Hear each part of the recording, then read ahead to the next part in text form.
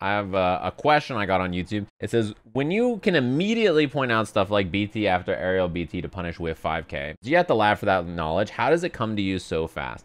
I struggle so much because my brain can't find answers fast enough mid-match to beat whatever stuff my opponent is countering me with. That's a great question. So I did jump D into Behemoth. Then he blocked it, and then Hotashi hit 5K. 5K just didn't reach me. And then my Behemoth smoked his 5K. How do I figure out shit like this? How do you come up with new strategies and ideas and things and then do them in the video game? I didn't really do that much. I saw someone else do Jump D into Behemoth Typhoon with Goldlewis.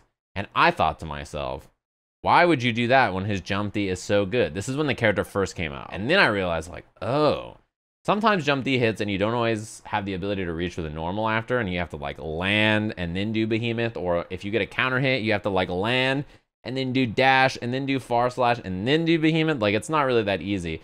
And if it's air to air, sometimes you do Jump D and then it pushes back so far that like you can't really get anything else. So Jump D into Behemoth is great. It combos on that air to air situation. It does a bunch of chip. It does a bunch of risk.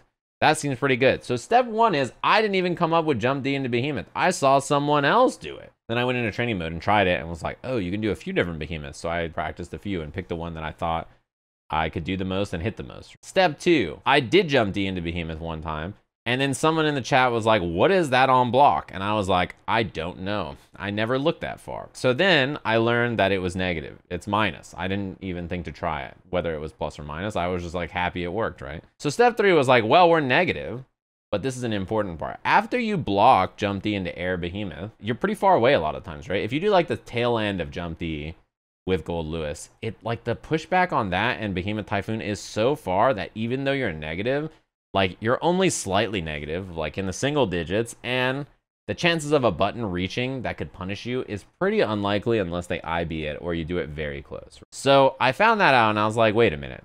Can I just create like a spacing trap off of this? Can I just do an attack or another Jump D or like a Behemoth after this? Because even though I'm like, let's say I'm negative 6 or 7 on this, if you're this far away, being -5 or -6 or whatever, it doesn't really have any consequences on you if you're that far away, right? It's right in the range where Behemoth Typhoon is a good move to do, and it's very unlikely for someone to like block that move and then backdash at that range without challenging. Normally they think to themselves like, it's probably my turn to challenge, like they're so far away, right?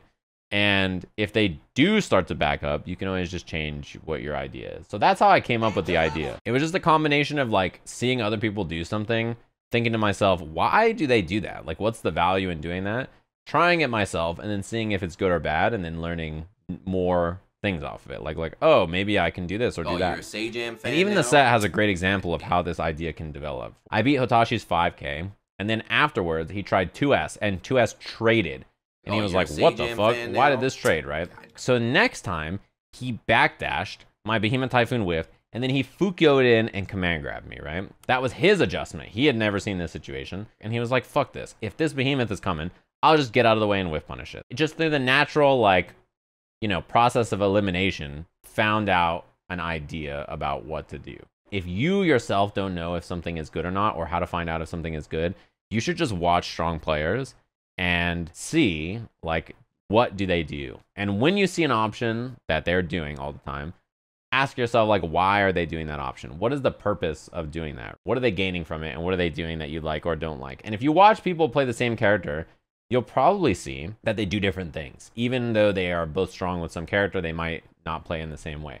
A great example of this is if you watch Goldlewis players, I usually do meaty Behemoth Typhoon, right? Or meaty close slash. If you watch like Backpack, he never does that, basically. Every time he gets a knockdown, he does super jump, air dash jump H, or super jump safe jump, right? So he always goes for like safe jumps after he gets knockdowns. Almost always. Have you ever seen me do this instead of doing run up Behemoth, you know? By always safe jumping, it opens you up to do like cross up air Behemoths from super jump or like new options or ideas. It also means you never have to worry about reversal, and you can always whiff and then go for throw or low or do something different off of it if you want to. And then he's going to do close slash and overhead Behemoth. Yeah, see, like his pressure is very different than how I would pressure. Meaty Behemoth is not a safe jump. However, the way to think about Goldlewis is the more things you do before your Typhoon, the weaker your pressure is to FD and IFD. Easier to mash on probably on my pressure than his. However, it's like a little bit easier for me to stick to someone than it is if you do the safe jump. You may watch and think, yeah, I am going to do that. I love that safe jump. That looks great. I never have to worry about a wake up DP. That looks awesome. Or you may think like, well, if they're going to DP, I'm just going to bait it. I'd rather just be close and get pressure off my behemoths. And both of them are good. They both have their own strengths and weaknesses, right? In fact, I would do that against some characters. I used to do that in the last patch, especially against Leo. So even if you watch somebody who's good and you don't do the stuff that they do, maybe you like something else, or maybe you do something in a different way, understanding why they do it is very important because it will help you improve your own decision making, and it will help you understand why like the option is strong or weak, or what the merits and downsides of. Like for people who are familiar with fighting games, picking good options is very easy because you know what good options are. Like when I see a normal, I can tell you whether the normal is good or not very quickly. I don't need to look at the frame data for it. I can simply watch a normal being hit and be like, that normal is good. If someone's new, they're like, I don't know why this normal is good or bad. What does it do? Most of the time, also, you should ask yourself when you're doing something, what's the purpose behind doing it? If I can't think of a reason why I did it, it's probably a bad idea. If it doesn't have an objective or a purpose, it's probably not that strong of a response. If you're not sure who to look up, either look up streams and try to watch players on streams, check the rating update website and look for strong players near the top to check out. Check the replay uploaders who upload #1 ranked Testament versus X. Those are like the 3 easy places to find people. The second part of this question, which I think is honestly almost its own situation, is my brain can't find answers fast enough mid-match to beat whatever stuff my opponent is countering me with. A very relatable feeling, I think, for a lot of people. And the more you play and the better you are, the faster and faster and faster the video game gets. When you watch people who play at a high level in tournament, they're making really complex decisions, seemingly especially, right?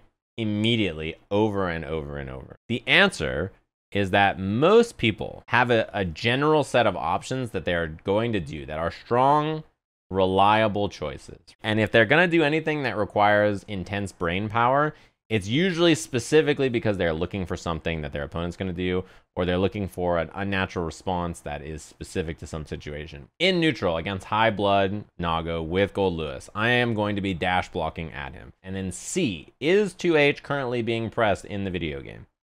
If 2H is not being pressed, then my generic snap decision is continue dashing forward, dash and then jump so that I can attack the airspace in front of me. Or if I have security gauge, backdash and set up drone or something like that. And I don't have to think about it because I've done those things so many times that I will just do one immediately. I don't even have to like take a second. I will dash up, recognize that the thing I'm looking for is not happening, make a decision about one of those 3 options and just pick one and then go and do it. That's what most people are doing most of the time. They're moving around the screen looking for specific things, and if those things don't happen, they pick one of their strong, safe, or consistent options and then do one. If you're playing Baiken and you're like not sure what you're doing in neutral, you're dashing forward and then you're gonna do Kabari, or you're gonna do 2H, or you're gonna do dash forward, air dash back Tatami to play safe and defend the space in front of you, or dash forward, air dash jump S, right? Or dash run far and then do far slash. All of those options are quite strong. They're all very useful. They all cover different things, and none of them are particularly risky, and you can do all of those things without really thinking about what your opponent is doing that much most of the time once you're good at the character. And if one of them's not working, it's losing to some option, then you'll pick a new option next time. And the only thought you have to make is X didn't work, I'll now do Y or Z. That's it. That's what you're thinking in the match, right? Most responses are very automatic. They just take time drilling them into your system so that you no longer have to think about them. I'm sure if you guys have ever watched like chess players, they talk about how like they don't have to think when they're just following the line. They're like, okay, these are the generic moves that I'm going to do that I have pre-prepared. They know what they're going to get into. And like, if their opponent plays this, they play this. If they play this, they play this. And they just do it over and over. And then once they hit the spot in the board where like it's new and they're like, okay, that's when they have to like break out of flow charting and just playing pieces instantly and think to themselves, okay, what's the right answer here? And that is the same kind of idea for fighting games. In fighting games, it's the same thing. In very fast-paced games, you shouldn't be thinking about every single thing your opponent is doing all the time. You should only be thinking if they're presenting an option that your flowchart or your brain is not ready to deal with. If they're doing something that's really unique, you might have to spend a second thinking, what do I beat that with, right? But if it's something that you've seen many, many, many times, you probably don't even have to think about your response to beat it. You just know. Your flowchart will probably be okay as long as you're doing options that are pretty strong and you know how to break it. In most matchups, you should think to yourself also before the match starts, am I supposed to do anything specific in here that I don't normally need to do? Do I need to play aggressively or defensively in the match? Like, who needs to be the person who's more forward? If one way or another is clear, then like, what are you looking out for on the way in, right? Just ask yourself these questions so that you can make the best choices. When you first start, every response, you have to think constantly, what are my attacks? What am I doing? What is this? Your generic flowchart will get better and better and better and better. The more you play a character, the more you played matchups, the more you played a game. The other levels and layers come from knowing how to break that flowchart and do other stuff. There's a lot of players you'll play who just flowchart and never change. They always do the same things. And like, they pick strong characters, they pick the strongest options, and they do the strong options, and they just rotate the powerful options. And when they're right, they are just very impossible to stop sometimes because they just do the good things, and the good things are good. Their weakness is that their play style is it's like incredibly logical, and they just try to do the strong thing over and over. It can make them very like rhythmic and also very easy to expect what their next response will be. So even though those responses are all very strong, you can kind of know always what to expect. If those options can be stopped, or if you're wiggly and you do weird stuff, you might surprise them. That kind of play style is good to play against because it teaches you the most quote-unquote optimal responses for that character, right? They'll just do strong, good things over and over. But you also have to practice against the weirdo stuff. The archetypes that players like that usually play tend to have lots of room for setups and things where like maybe they do completely different setups than someone else. So you're just not used to the fuzzy timing on some other weird setup that you're like, wait, I've never seen this. That's the thing, is like some things are so good it doesn't matter even if you know. That is a good example. Kai doing stun dipper, like you know Kai is gonna do stun dipper, but like does it matter? It just means you gotta respect it and block it. The difference is like if you block it or not. Because if you're not gonna block it, you're just gonna die. My own dad says, you know, I was in LA a couple of days ago and I saw a guy and I swore up and down it was you. And I was like, you are kidding me.